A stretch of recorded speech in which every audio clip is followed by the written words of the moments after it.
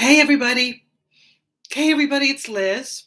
Um, this is something I've never ever done before. So let me explain. Of course, it's Thursday night, 5 p.m. Pacific, and you have tuned in for Satellite Sisters Presents Cooking with Liz 2022. That's what year it is, in case you've lost track. My theme for the whole year is flourish. This show, it's basically me learning how to cook, even though it's called Cooking with Liz.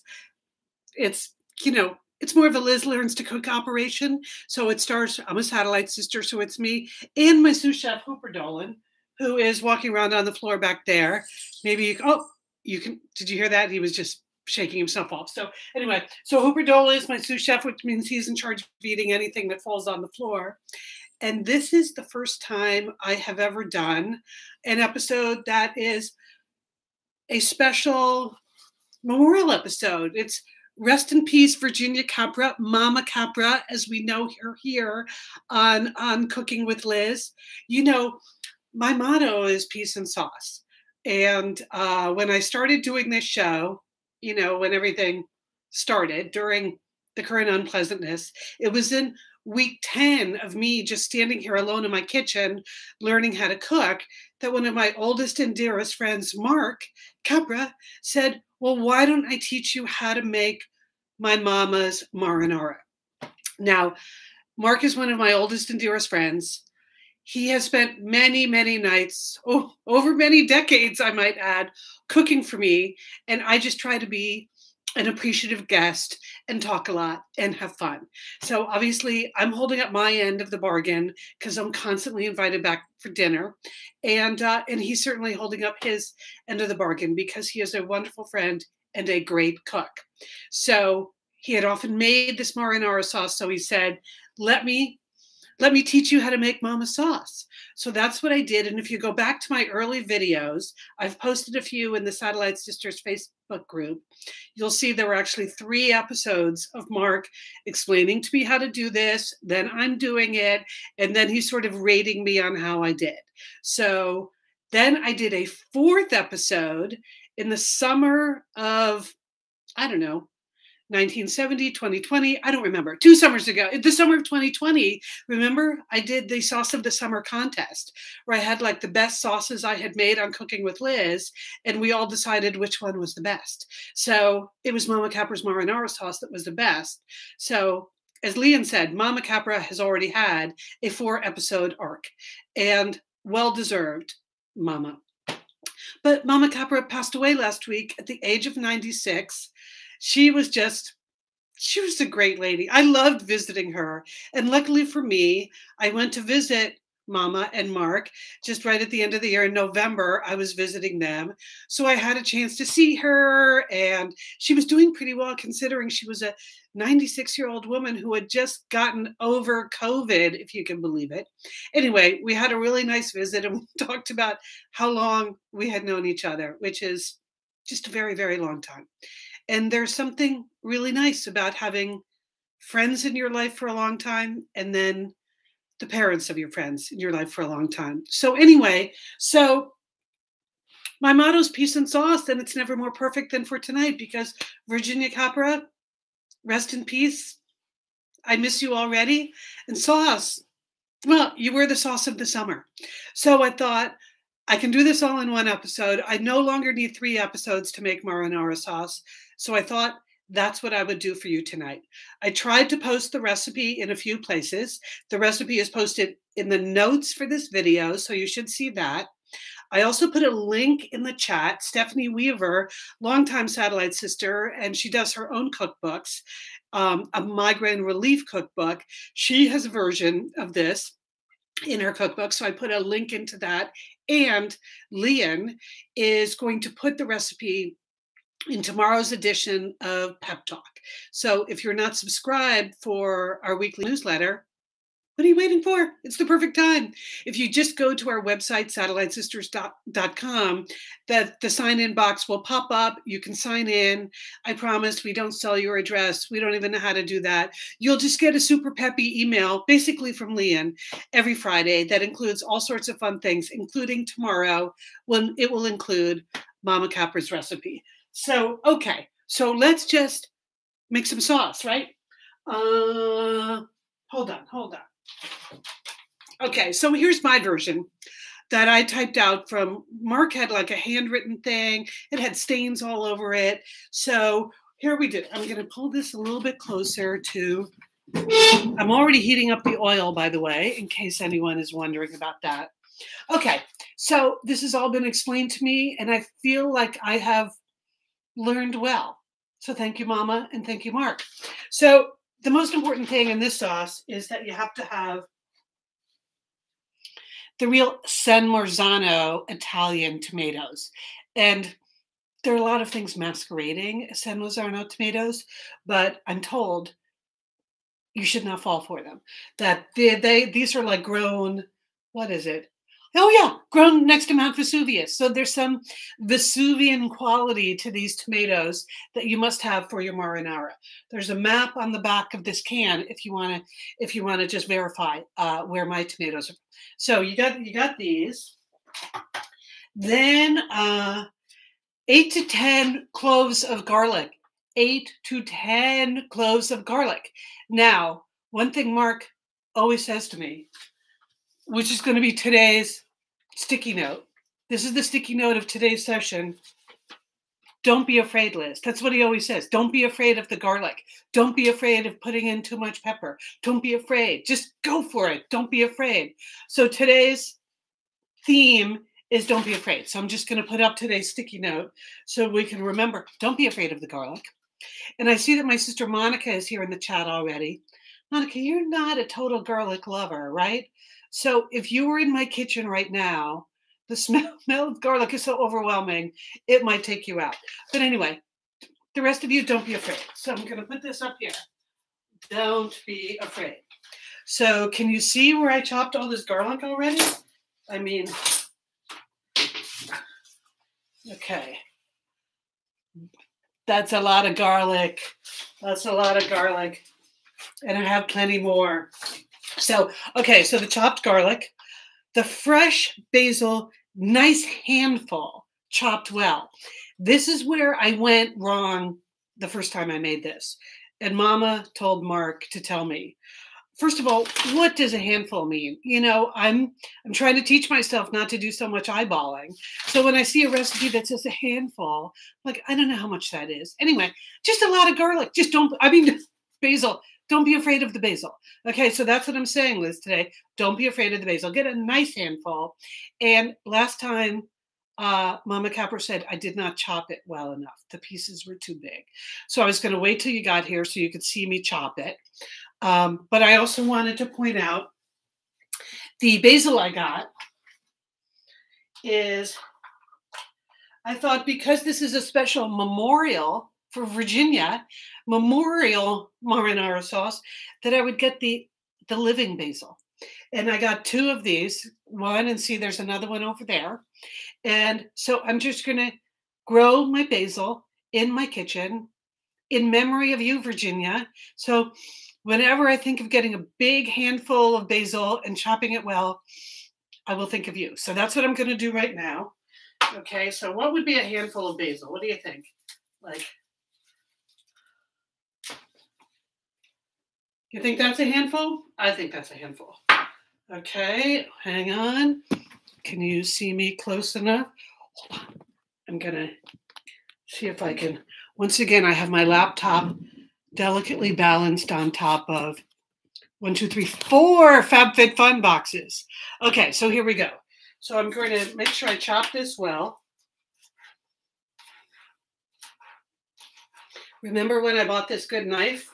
This was right about the time, the summer of 2020, when I was realizing I did not have the right implements to be a good cook. So there we go. So we got that. So, oh my God, the basil smells so good. So, so good. Okay, so now, okay, I'm going to get some of this going because, once again, let me move the box. The olive oil is hot. So the recipe says, heat large pot with olive oil. When oil is very hot, add the garlic and saute until golden. So that is very hot. So that's what I'm doing now. Woohoo!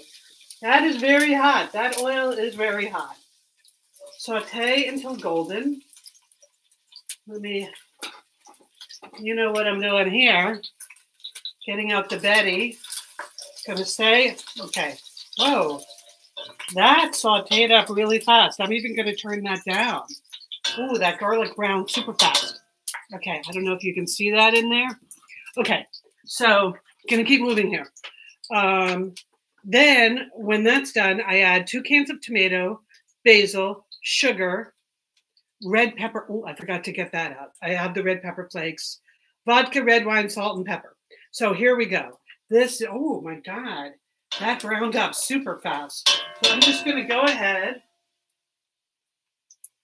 Here go the San Marzanos. Watch it, Liz. Thank you, Monica. Okay, well, you didn't even get to see that. Okay, that is pretty hot in there. Okay.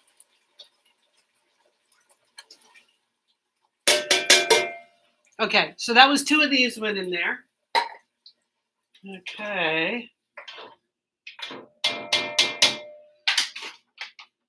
Okay, so the tomato, the basil, all right, the basil I just cut. So I'm putting that in there. There you go, Virginia. Is that enough basil for you? Is that cut small enough? So I'm gonna, okay, spin that around. Sugar. Okay, I got, how much sugar do I put in here? Blah, blah, blah. Tablespoon of sugar. So I have a sugar bowl. Okay. Get out a teaspoon, tablespoon. Look at me using all my measuring implements. Okay, there you go. That's a tablespoon of sugar going in there. Okay, hang on.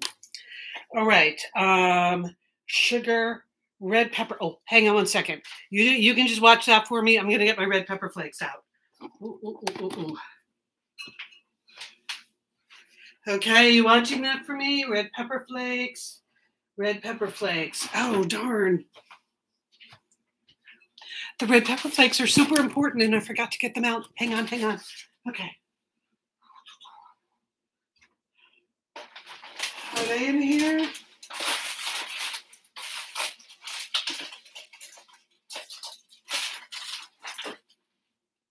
Okay. I got some of the red pepper flakes. Okay, all right. Okay, red pepper flakes coming right up. So I got that. All right. This says half a teaspoon. So, okay, red pepper flakes. I'm going to put in a little extra because what I loved about this sauce is that it has a lot of kick. And I think, that's right, Monica, I was rummaging in the larder, the red pepper. So I think that's too much red. Okay, so maybe I should measure that. Here's this. Okay, this is supposed to be half a teaspoon. Let me see if I can get out half a teaspoon. Okay, this is half a teaspoon. Okay, so I did have twice as much. So I'm going to put that in and a little bit more because that's the way I like it. Okay, so here we go. So there you go. You see that happening there? So I'm going to stir that around some more. Okay, now is a really key deviation I'm going to make from the printed recipe. Mark's version of the recipe calls for both vodka and red wine.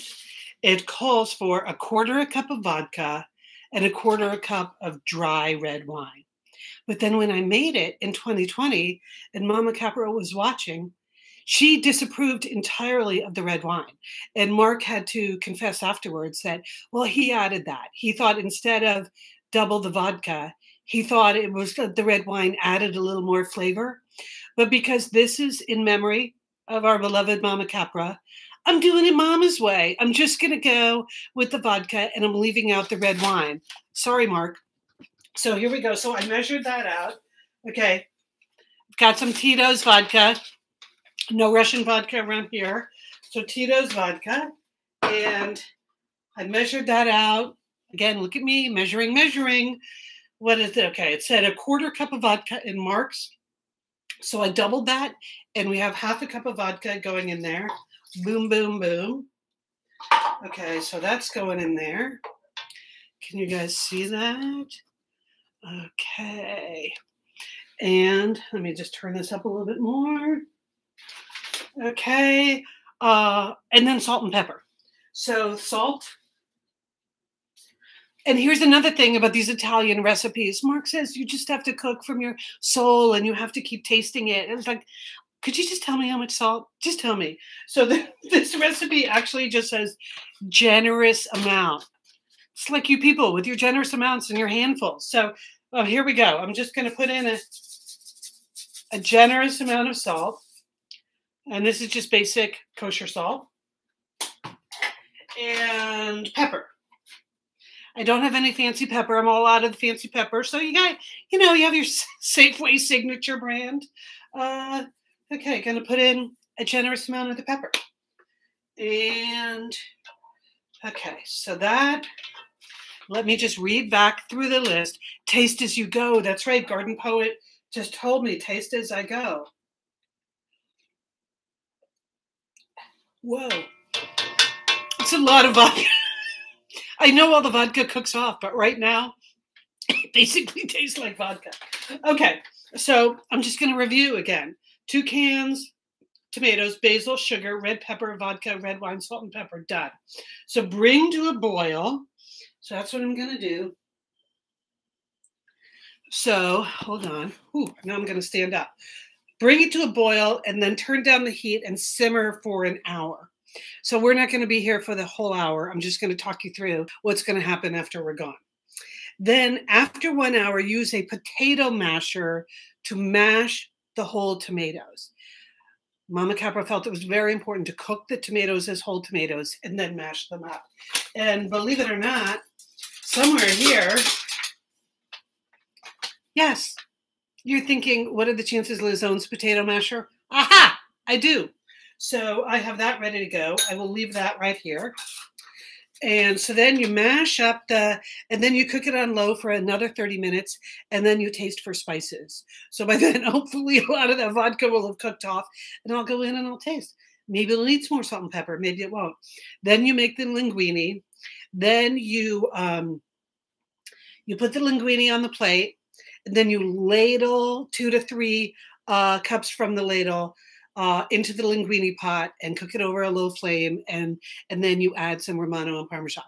So the ladle, I just wanted to point this out, that last time I made this, I didn't really have a ladle, or I thought I didn't. I had a bunch of like plastic things. But then you were watching, and in the background you saw that, well, like, what is that, Liz? It looks like you have a ladle there. Looks like you have a nice big ladle here. So when I made this 2 years ago, you can go back and you can look at the videotape and you can see this. When I did the final version, I found the ladle. And as my main spoon is called the Betty, my main ladle has been called the Virginia, in honor of Virginia Capra, for 2 years now. So Virginia, again, rest in peace. I will be ladling your sauce a little bit later. That's what I will be having for dinner, and I will be thinking of you. Okay, so here we go. This is starting to boil. Can you see that? Smells super good. So bring to a boil and then turn down. So now is the point at which I'm going to turn it down and simmer. So here's a question for the people out there who are cooks. So I turn it down to simmer it. Should I put the top on? This is one of the things I never know. Is it supposed to just simmer away, like simmer down, or do I put this on it? You tell me. It's an open question forum. I'm gonna put this on it for now, and then I will look at your answers. So okay, let me just. Whew, this is just. No, you're saying no. Don't put the top on. Okay, Shelly says no. Is that right? Monica says no top. Let it simmer down. No top. Okay. All right, I'm taking the top off. Here you go. I'm going to take the top off. Garden Poet says you do put on the cover. Okay, I'm going to take it off for a little while. Then I'm going to put it on for a little while. And I'm going to set the timer so we get the full hour. Okay. So, all right. So that's what's going to happen here. So after an hour, I use the potato masher. Now, here's what I want to say. I know many people in the Satellite Sisterhood, including many in my own family, who have really become addicted to Mama Capra's Marinara. Our brother Dick, right, Monica? Monica's in the chat. Dick makes it like once a month, big batches, and he fills up. This is what I'm going to do.